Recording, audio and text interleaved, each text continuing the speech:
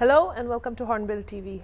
In some good news for Nagaland, the state has been evaluated as the best in quality of surveillance of data reporting for COVID-19 in the country. According to a study done by PhD students from Stanford University led by Professor James Zhu, reporting quality of COVID-19 surveillance data have been evaluated from various states in India since May 2020.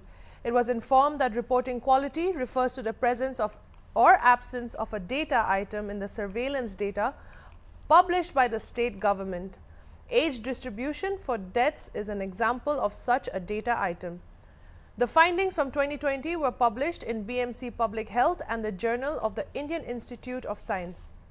In a letter of appreciation from the researchers to the War Room Nagaland, it was informed that their most recent paper, which is currently under review, evaluates and quantifies the reporting quality of surveillance, vaccination and vacant bed availability data across 100+ websites and apps from national and subnational governments in India during May-June 2021, and that the paper heavily focuses on granular or disaggregated data.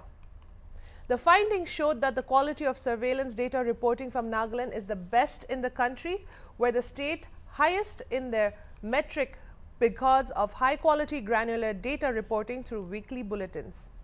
Appreciating the efforts of the Nagaland government in making these bulletins available, the researchers from Stanford stated that the state government is empowering people to be proactive about their health and encourage them to continue publishing such high-quality bulletins.